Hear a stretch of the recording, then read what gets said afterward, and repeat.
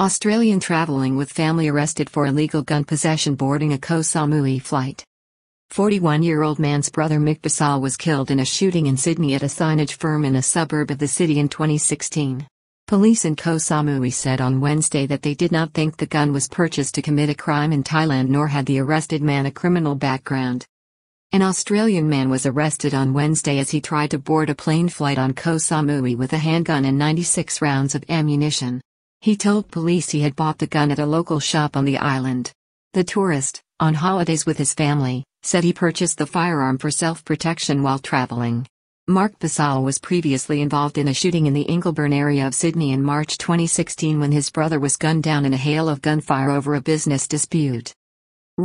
Officers with the Royal Thai Police at Beaufort Police Station in Ko Samui where legal proceedings are being processed against 41-year-old Mick Bassal after an illegal handgun was found in his luggage on Wednesday.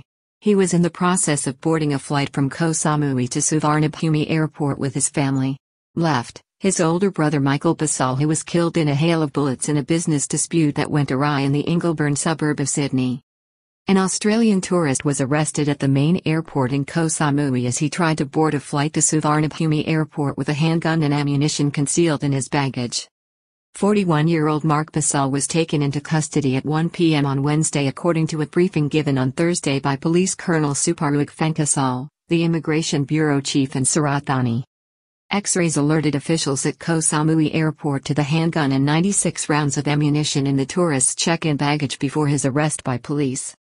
Police officers at the facility in the Beaufort area of Ko Samui were alerted by X-rays of Mr. Bassal's luggage which showed the gun broken into pieces and ammunition spread across 7 bags checked in by the Australian tourist and his family who are visiting Thailand on holiday.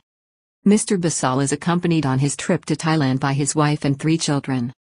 After the discovery was verified by a search of the Australian national's luggage, he was charged with illegal possession of a firearm and ammunition in Thailand. The gun and ammunition were also seized by authorities. The Australian, when questioned by investigators, revealed that he had purchased the gun from a shop in the Beaufort area of Ko Samui. He said he purchased the weapon to use in self-defense while traveling. Bassal said family were on their way home to Australia via Singapore yet had no onward flights booked. The Australian, believed to be from Sydney, New South Wales, also told police that the family planned to travel from Bangkok to Singapore and from there back to Australia, but they had not yet booked their onward flights.